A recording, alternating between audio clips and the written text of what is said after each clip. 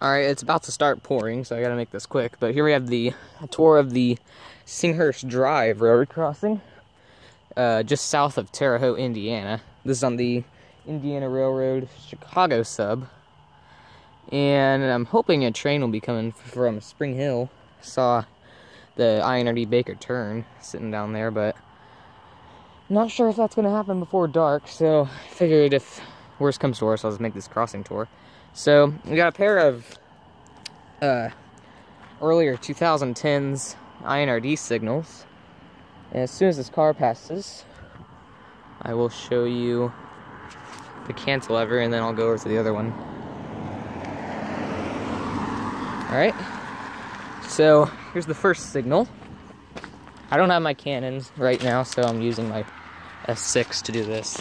We got a Lincoln Industries cantilever, a Western Colonies gate mechanism. Here we have the emergency information from INRD. Crossing dot number is 372-929P, milepost 187.770. The lights are all Progress Rail 12 by 20 inch lights. As you can see, they're not the flat kind. And we got GE uniform look LEDs. There's a look at the overhead lights.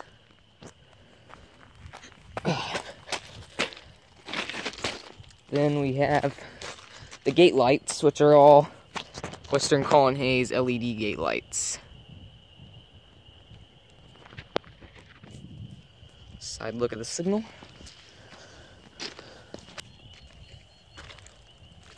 We have track view south towards Jasonville, and then eventually Linton, and it ends at the Crane military base, down somewhat close to Bloomfield. It's about probably the nearest town.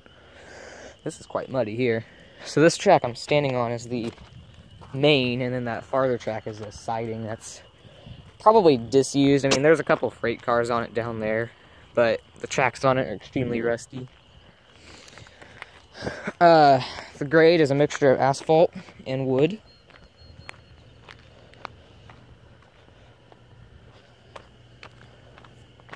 Here's a look at the other track. See, it's really rusty. Here's the relay case. And there is a amber gate light, as you can see. Not sure who made that. Can't really see what it says.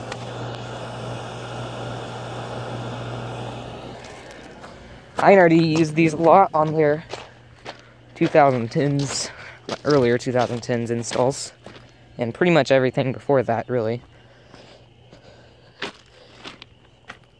At least from the 1990s, I believe. Forward.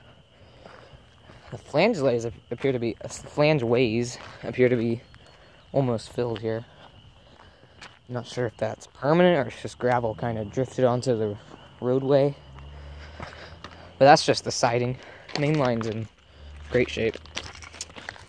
That's looking north into Terre Haute, where this line merges with the CSX CE&D subdivision. Then it comes off again at Belt Junction, and that goes up to INRD Van Yard, and eventually it just ends at the Duke Energy plant in the north side of town. But that portion from one customer north to Duke Energy, it's abandoned now, but there's no signalized crossings on that portion, just a couple passive crossings. Here we have the second signal. It's starting to get harder rain, so I gotta make this quick. This signal would have had a Western Colonies mechanical bell when it was installed, but at some point, rather recently, it got replaced. But the base is a Lincoln Industries base. Western Colonies gate mechanism.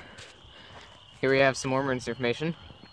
The lights are more Progress Rail 12 by 20 inch lights, as you can see, and more GE uniform look LEDs inside of them. Got some more Western Colonies LED gate lights.